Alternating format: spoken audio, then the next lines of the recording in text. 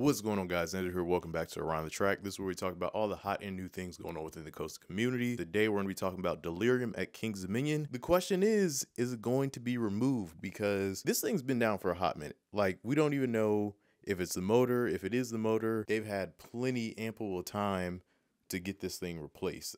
I don't know what's really going on. If it does get removed, I'm not even going to be mad at it, because I'm going to tell you what I don't really like about this ride.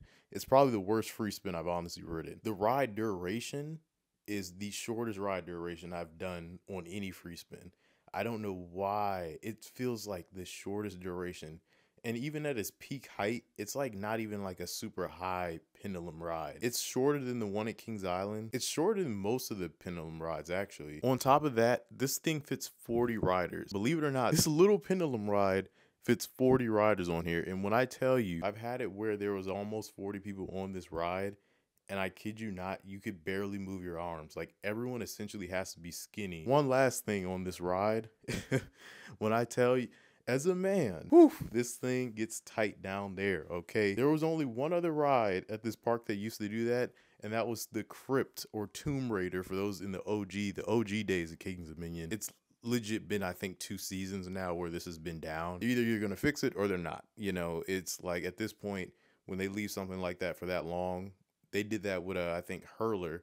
But Hurler, we saw what they were doing with Hurler. You know, this is an RMC type of retheme that you're going to do for this free spin. In fact, the year Delirium got there, that was when I started working at King's Dominion, believe it or not. It's crazy because everything in that plot of land seems to disappear. Remember Shockwave? If you don't remember Shockwave, you're probably too young.